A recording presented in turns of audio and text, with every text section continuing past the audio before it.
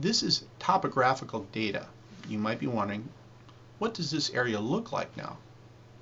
Nowadays, everybody thinks of Google Maps, so let's look at this area with Google Maps. This is the satellite image of the area. Can you see the channel? What should we call this? A channel or a river? In case you are having trouble seeing the edges of this ancient river, in the next image, I've colored it for you. I don't know about you, but I find this amazing. When I was searching in Google Maps, I found two different sets of images. Let me show you the other set. I decided to color the image as well. Let's zoom in further on one segment of this giant river. In this image, I decided to include Google Maps scale. Notice how big the river is. That is amazing. At a minimum, it was 3 miles wide. In some areas, it was 10 miles wide. This was a short and shallow river. It was a massive river. In case you want to find this ancient riverbed using coordinates, here they are. The distance between these 2 points is roughly 135 miles. When the southern flank of Lake Chad collapsed, this river stopped flowing. It will never flow again. However, do not underestimate this river's importance. This ancient riverbed proves that Lake Chad was this high at one point. It proves that Lake Chad flowed east at one point. It proves Lake Chad was once the head of the Nile River. Paleontologists constantly debate how early humans migrated out of Africa the first time.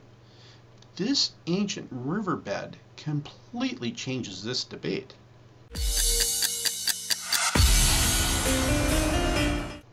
Again, Lake Chad once was this big. It flowed to the southwest to the Gulf of Guinea. At this time, nobody knows the cause. For some reason, this southern flank failed and it collapsed. Perhaps this was a simple case of erosion. Over time, monsoon rains may have eroded the southern mountain range. Perhaps the southern flank was weak. Maybe this was not a mountain range made of hard rock. Maybe it was made of softer sedimentary rock. Perhaps, as this image shows, a river flowed through it, and over time, the river simply eroded a channel. Perhaps, as the massive lake filled, the force of the water was simply too great. Perhaps, a large earthquake triggered the collapse. The way I envision the cause of the collapse is, it was all of the above. The southern flank was made of softer material. The massive lake created a tremendous force pushing against the southern rim of the Lake Chad basin. Erosion from the monsoon rains, the same rains that filled the lake, washed away a channel for a stream. This stream grew into a river. Over time, the river grew until a tipping point was reached. Maybe the trigger was an earthquake. Maybe the monsoon rain simply filled the lake to a record height. Whatever was the trigger, the southern flank collapsed.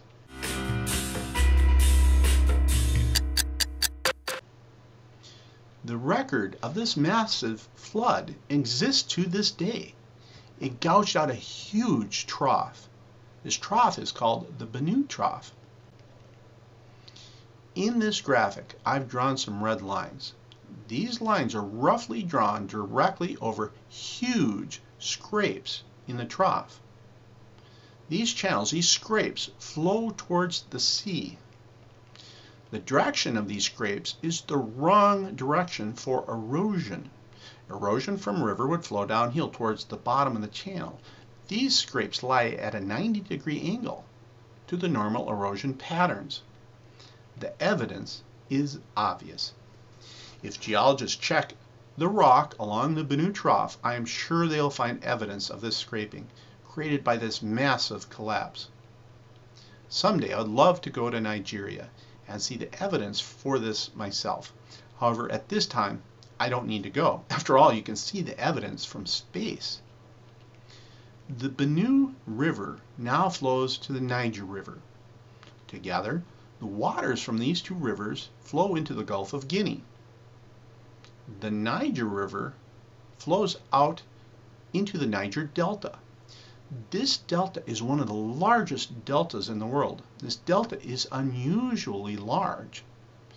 The water of the Niger River system is very clear. Hardly any sediment flows out of this clean river system. That's contradictory. How can you have this huge delta, unnaturally large, made by very clean water? The proof of the massive landslides and the Lake Chad floods lays at the bottom of the massive Niger Delta. You see, it is easy to research this because the Niger Delta has a lot of oil in it. Oil exploration has created a tremendous body of scientific knowledge on this delta. The oil companies have extensively studied this delta. With regard to this science, their studies are impartial. They were looking for oil, not for massive landslides or floods. Let me just say this. There's no doubt a massive collapse of the southern flank of Mega Lake Chad happened. At the bottom of the Niger Delta, the ocean bottom has many layers of sediment from massive landslides and flooding events. The massive quantity of material is simply hard to describe and hard to imagine. It spreads out for hundreds of miles. The first and the largest landslide and flood left a thick layer of material on the bottom of the ocean. It spreads out 300 to 400 kilometers from shore. The profile of this thick layer of material has gigantic folds and waves. These gigantic folds indicate this bottom layer was deposited rapidly, not slowly. It looks like this thick layer of material was laid down very fast. It is amazingly thick. This layer is 10 to 25 kilometers thick. Imagine being in a helicopter above this when it happened. The first collapse, which was the largest, must have created gigantic tsunamis. They must have been some of the world's largest tsunamis. In addition, after the first collapse, there is evidence for additional smaller collapses. Apparently, each time Lake Chad refilled as high as possible, its southern flank collapsed again and again and again. It appears there were at least 5 or 6 major collapses. Each major landslide and flood gouged out the Benue Trough more. They each made this trough bigger and made the Niger Delta thicker.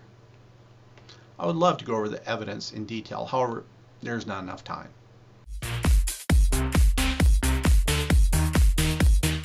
Before I finish talking about Africa, I would like to mention 2 other locations. They come into play when you consider trying to green Africa. In this graphic, there is a lake in the upper right. It is located north of the Darfur conflict region in Sudan. At this time, this area of the desert is completely dry. If you were standing in this high desert depression, you would never know that it once contained a massive ancient lake. Personally, I would like to see dogs placed around the outer edge of this basin and gradually refill this lake.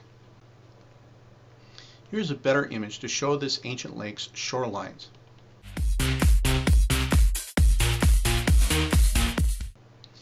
Ancient African megalakes and megafloods were not uncommon. This is an image of northern Africa's topography. It is also part of the data from the shuttle radar topography mission. Just like in earlier images, I've compressed the colors. Notice the obvious dark red basin. This was the location of another African megalake. Researchers have named this ancient lake Chots. Researchers have studied this lake. There's no doubt this depression once was a massive lake.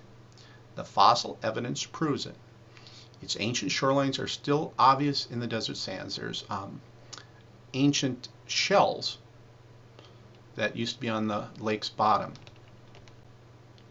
Another ancient northern African megalake lies to the east. Its basin is a little harder to see. It has been named Fazan.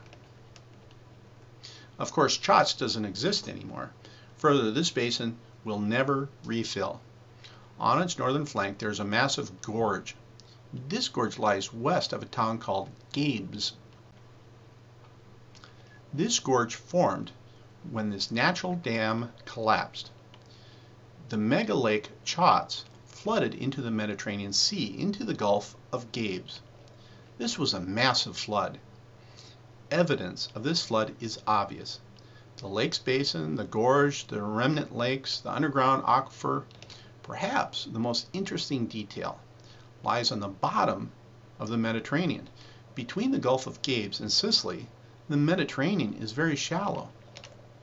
Maybe this has always been the case. Maybe the bottom of the Mediterranean in this area is covered with sediment from this flooding event. As you can see, I find this entire topic very interesting. The history of Lake Chad is extremely interesting. It pulls you in. You start researching the history of Africa's geology, how the wind patterns now blow over Africa, how they once blew, how the monsoon rains can vary over time, how long-term climate cycles can transform the dry Sahara into a wet, green Sahara. Again, I've had to delete large amounts of information to save time, but now I must move on. Yes, the Sahara is now a desert. However, it is wrong to think of the Sahara as a desert. Instead, think of the Sahara as a region. Sometimes this region is wet, lush, and green. Sometimes it is a desert.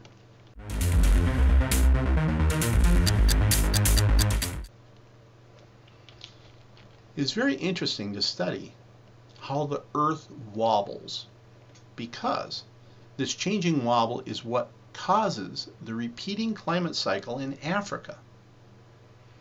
The cycle repeats itself roughly every 20,000 years.